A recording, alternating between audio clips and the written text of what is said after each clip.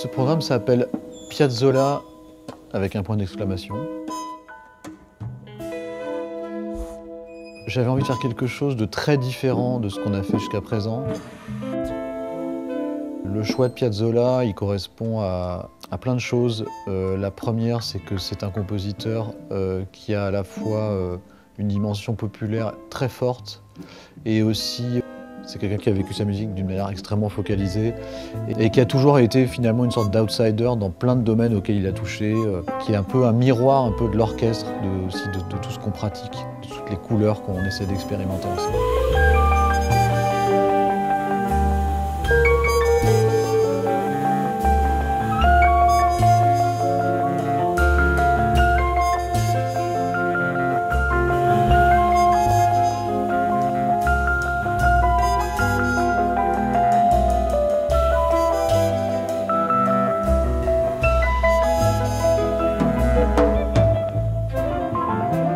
Alors le choix de Gil Goldstein, c'est un personnage extrêmement atypique, une espèce de mélange de compétences absolues et d'incertitudes, un arrangeur génial qui a collaboré avec un nombre incalculable d'artistes exceptionnels.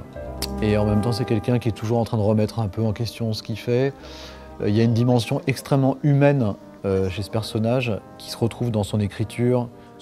When this project arrived, I thought it was challenging to have this particular lineup of instruments, which I don't think that I've ever written for this particular combination. Je voulais amener les musiciens de cet orchestre à se confronter à une certaine forme d'histoire du jazz et de la musique en général. I always try to learn myself what I don't know when I'm discovering new music, and I try to pass on to them things that I know about learning music or just playing jazz in general, kind of philosophical stuff. So, you know, I learned some stuff and I hope they got some ideas from me.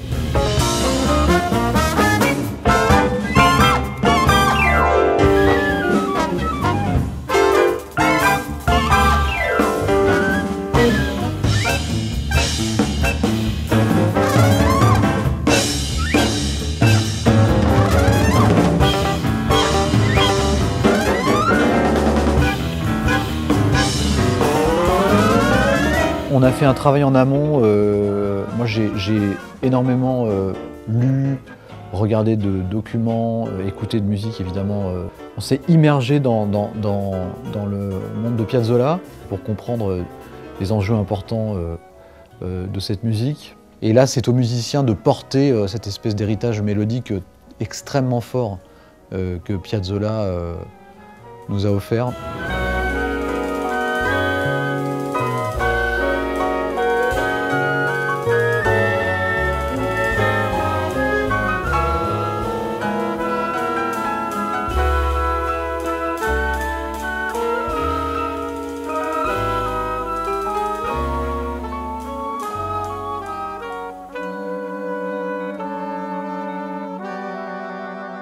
I played piano and accordion, so that gave me a sense of kind of how to write this music.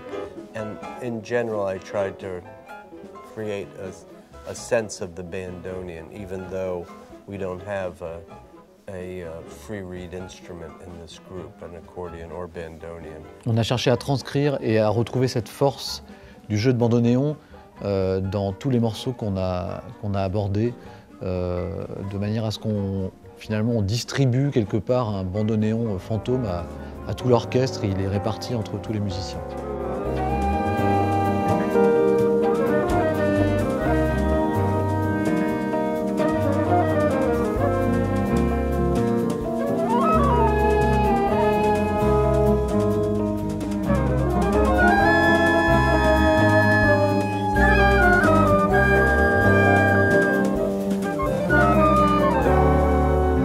Et le secret, je pense, de cette espèce de force immense de la musique de Piazzolla, c'est la combinaison entre son écriture de compositeur et son jeu de bandoneon.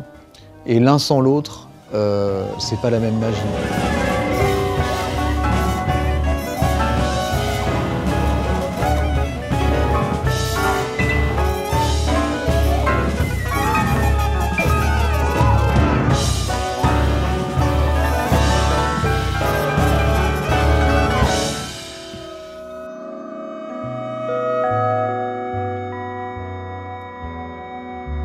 Je pense qu'on a vraiment appris à vivre la musique d'une manière encore plus collective.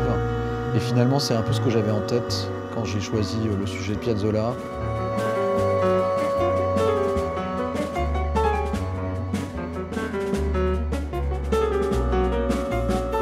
Well, you know, I discovered Piazzolla's music working on this project, so you know, I'm in a state of continually discovering his music, and I feel like I have only tapped the surface of what Piazzolla's music is.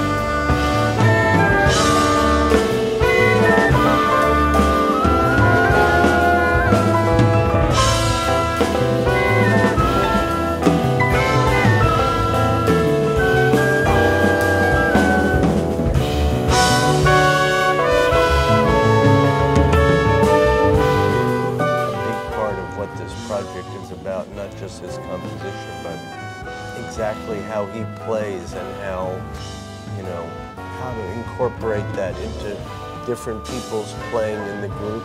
I still want to discover how to incorporate that into my playing. There's a, you know, sensibility that is particularly Argentinian or just Piazzolla that he invented. So, you know, we're all trying to find Piazzolla.